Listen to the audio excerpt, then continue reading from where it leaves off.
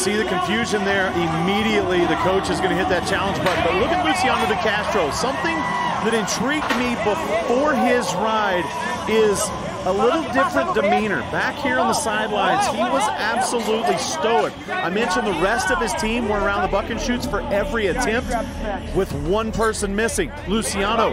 He knows that this team is built around him, and he feels that pressure. And guys, it looked like he's ready to rise to it. Now the Ridge Riders have challenged the call of the disqualification. Huge moment here. Remember, it was just 1 out to go. They considered using that challenge.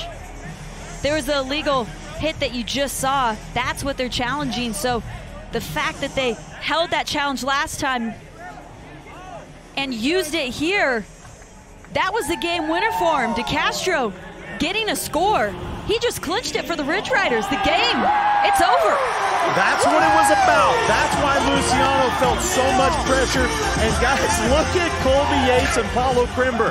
There's no question these two don't always agree on everything that happens in this franchise, but when it comes to winning, rest assured, they are all in together on putting Luciano in those pressure situations.